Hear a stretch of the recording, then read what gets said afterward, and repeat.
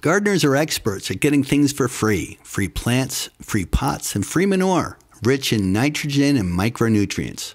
Before you pick up a free load of hay that's already been through the horse, remember that not all manure is created equal. Here are a few tips on using manure without any regrets. Let it mellow. Put all manure through an aging or composting process for at least 2 to 3 months before it goes into your garden. Fresh droppings are too powerful for plants and can kill them. Any weed seeds that the livestock ate will just get deposited into your soil if they aren't composted first. Know what's hot and what's not.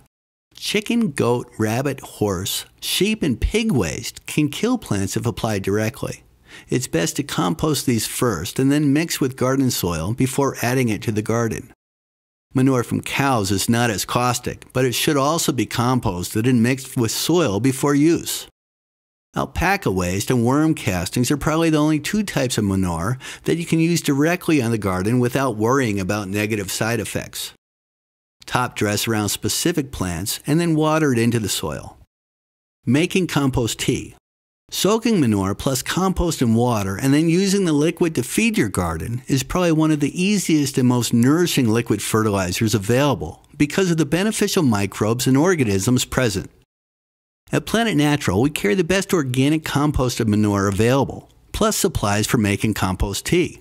If you have questions, just give us a call.